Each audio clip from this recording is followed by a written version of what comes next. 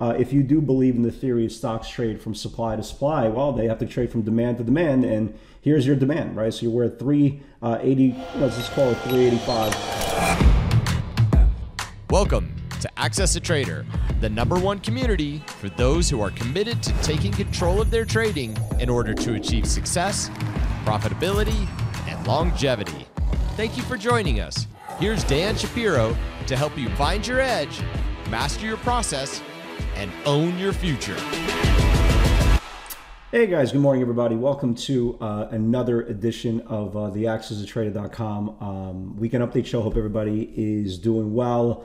Let me be the first to wish everybody a very happy and merry and healthy Christmas. Hope everybody is doing well. Most important thing, make sure everybody stays healthy. As we've seen now ever since Thanksgiving, there's been a huge rise in COVID cases, and finally it's hit my home. My son got sick on Wednesday. Okay, I started feeling like crap on Monday and Tuesday, but it turned out, I got tested as well. It turned out I'm just battling some sort of bug, a lot like everybody else. Believe it or not, you can still get sick by other things other than COVID. But my son got sick on Wednesday night, tested positive for COVID. Today is Saturday. He's had literally between 101 to 105 degrees for the last 3-4 days. Last night was the first time he went under 100, and he woke up this morning under 100 again. So hopefully this is like, the road to recovery. I thought whatever I shook on Friday, I woke up feeling like crap again today. But, it is what it is. Most important, I'm going to take before I go take another COVID test, I'm going to take one of those, another self-home test. We'll see what happens. Anyway, but hopefully you guys are all well.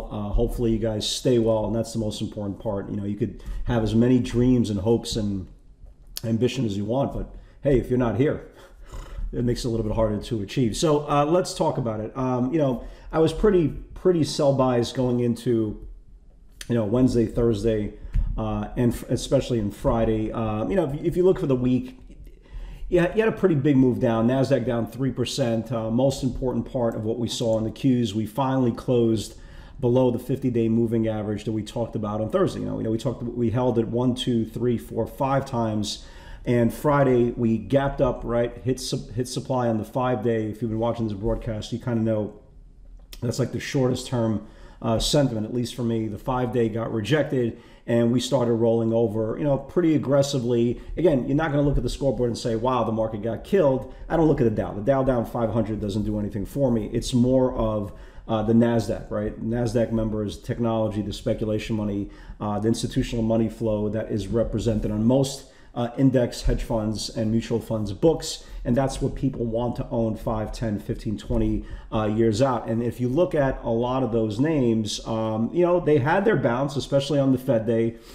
They talked about 3 rate hikes for 2022. I'll see it when I believe it. But as soon as they announced that $14 candle that looked great, and the next day, we wanted to give the bulls the benefit of the doubt, rolled right over and then confirmed on Friday, leaving us the first close below the 50-day moving average since, let's see here, since the last time we closed below the 50 was right here, which was October the 13th. So it's kind of a big deal, right? Going into this week, it's kind of a big deal because now if you do believe in the theory of stocks trade from supply to supply, well, they have to trade from demand to demand, and here's your demand, right? So you're at 380, let's call it 385 on the Qs. The next demand is 378, and then obviously then you could start looking at heavier levels. And it's not just technology. You thought, well, everybody thought, if you're going to have interest rate hikes throughout the year, who's that good for, right? It's good for financials, and financials had their one day in the sun. It's like they always have this one day, and it makes you feel like they're about to go. If you guys remember on Thursday's broadcast, I was watching the top of this channel here for confirmation for a day 2 run in the financials. It never happened.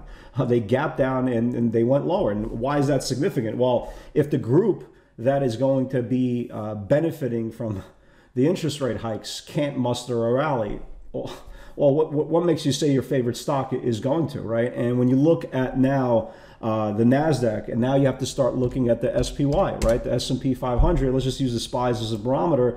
The SPYs closed on the 50-day moving average. Now the key for the bulls, right? And again, we already got the first close below the 50-day moving average on the Nasdaq, which is predominantly biotech and technology. Okay, and you're going to see a lot of examples in a few minutes how many names have mirrored the Nasdaq 100 very perfectly.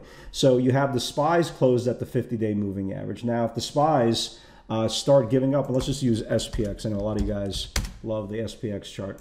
So, you know, if we held 4620, right? We held this 4600, excuse me, let's call it 4604, right? So we held 4604 on the close. If the bulls give up 4604, you could clearly see how much room you have all the way down to the 4525 level. Again, it's the same theory as stocks trade from supply to supply to supply. That's the way it works. So here's support. Well, if it hits support, here's the next support all the way down to 4525. It looks scary because, again, if you're a investor, right, and you're sitting in position 75 points on the SPOOs, it's not small, right? It's definitely not small. So once you have names like the financials that can't even rally, they're going to predominantly play a huge role in the S&P. You kind of know where I'm going with this. And when you finally take the leaders of technology and then realize, well, they stopped going up. Like an Apple, right? Apple had this really majestic run and phenomenal run. Nobody's saying Apple is not the greatest thing since sliced bread, and it's not going to be higher, 5 years from now. But again, if you look at the theory, it has to at least test this 167 level before it even makes a soft bottom. So once you have names like Apple reversing, and then you have names like Tesla that is 1 day away. We talked about Friday. Phenomenal pivot on Thursday, going into Friday. We closed below 930. We talked about this area potentially landing for Friday, that 912, 905 level. That was it. I mean, it hit perfectly pre-market, that 909 level, and it rallied back. And again, cool, it rallied back. But you're going to see the common denominator, right? What happened? It hit the 5-day moving average and got reversed right back down. And that's exactly what happened with the Qs, right? They hit the 5-day moving average and reversed down. Look in the video, right? Hit the 5-day moving average and reversed down. And the video is starting to look like a phenomenal macro short now, okay? There's been a lot of call buying deep out of the money short term, which again, nobody really understands why. Maybe it's an arm deal, maybe whatever the case may be, but the scoreboard's the scoreboard. The damn thing closed right on the 50-day moving average as well. So if this thing loses the 50-day, you got this, and then you got this all the way down as well. Amazon did exactly the same thing. Google did exactly the same thing. And now over the weekend, you have news that Disney is, or Google's dropping Disney, or Disney's dropping Google off the YouTube platform, whatever. It's not a good thing for Google. So it looks like lower prices there as well. Even names like Coke, right? Names like the consumer cyclical name, the Main Street American names that had a phenomenal run, an absolute dreamboat run from the bottom. Coke went from 52 to 60 in 2 weeks. Even this thing hit the I don't want to say the eject button, but hit this kind of like quote unquote parabolic top, closed below the 5-day moving average. Now, if you look at Coke, right, take a mental snapshot of Coke, right, 5-day moving average. Look at Apple, right? First time it closed below the 5-day moving average, started this wave down. So even names that were really, really strong are starting to roll over. Now, again, is this panic mode? Get rid of all your investments? No, if you are an investor, you're an investor. Your timeline is completely different than a person who actively trades the market day to day, whether you're a bull, bear, or indifferent. The greatest part about this market right now is giving you a tremendous, a tremendous average true range on both sides. Ridiculous. Like the ranges right now are supersized.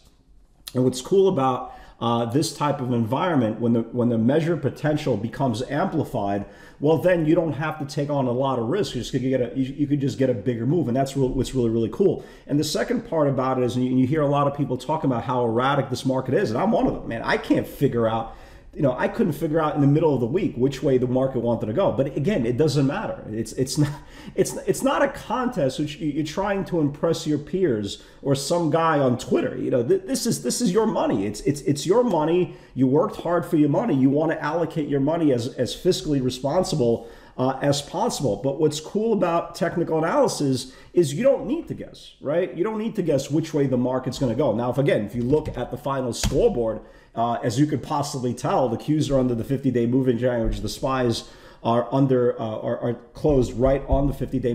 I mean, obviously, I'm sell biased going into this week, but it doesn't make a difference if I'm wrong and everything starts rallying. Well, again, like I say every single day, what's the worst case that happens? Bulls reclaim higher channels, we buy stocks.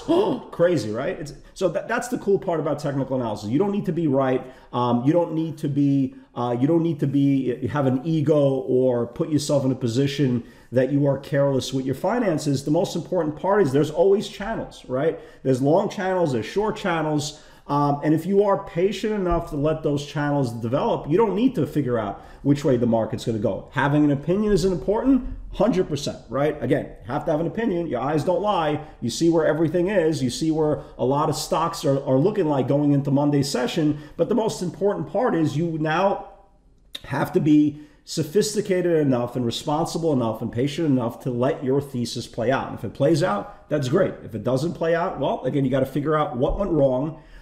Is the market, just completely irrational at times, and it will be, okay? Or is it something that you are omitting from your process or just not getting it just because of your development stage along the way that you can probably get and will get down the line? So I think this market is probably going to continue to act this way going into Christmas, right? We got a full week of Christmas. I think there's going to be a lot of volatility.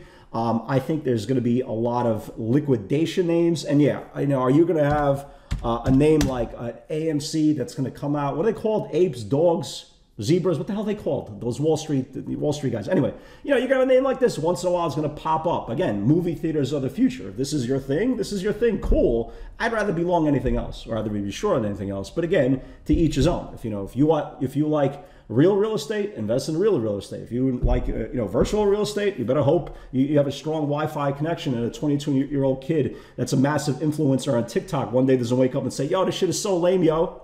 Right? So to each his own. That's the cool part about the market. Everybody doesn't need to fit in everywhere. The circle doesn't need to fit into the square. The square doesn't need to fit into the triangle. There's multiple avenues how to trade. There's multiple ways to risk on, to risk off. And in time, okay, if you're in year 1, you're going to realize that by year 10, you might be trading a lot different than you started out in year 1. And that's okay. The beautiful part is you see what works for you along the way. You see where your pain threshold. You see where your finances kind of fall into risk and arbitrage and all that good stuff that kind of makes this wonderful journey a reality. And the most important part is just be diligent one day at a time. Don't put a lot of pressure on yourself. And the most important part is stay in business. That's the cardinal rule. Stay in business. So I don't care if you trade options, small caps, crypto, NFTs, pivots, Amazon, Schmamazon, dog shit, night shit, whatever you want to trade. Trade it as a professional and do whatever it takes possible to make sure you are still in business. So going into next week, again, I am sell biased until I'm not, right? Sell biased until I'm not. There's a lot of names that look really, really good. I'm pretty much fixated. I'm pretty much fixated into more into the semiconductor space. You got a name like Lam Research, first close below this whole rising wedge. Again, if this thing confirms down below Friday's channel, look how much room you have to go. NVIDIA, I really, really love. If NVIDIA closes and starts confirming the 50-day moving average, you got anywhere between 15 to 23 points to the downside. Rivian finally gave it up on Friday. It lost the 100-day, right? $100 area we talked about on Thursday's video. It lost to 95.50. IPO lows went all the way down to 92. The only two things that held this damn thing up from losing its 90 handle, it was on SSR, right? And it hit perfectly this linear regression line. So we have to watch this thing. Maybe, it kind of goes sideways for the next couple of days. But once it loses this linear regression line this week, man, this thing doesn't look good here.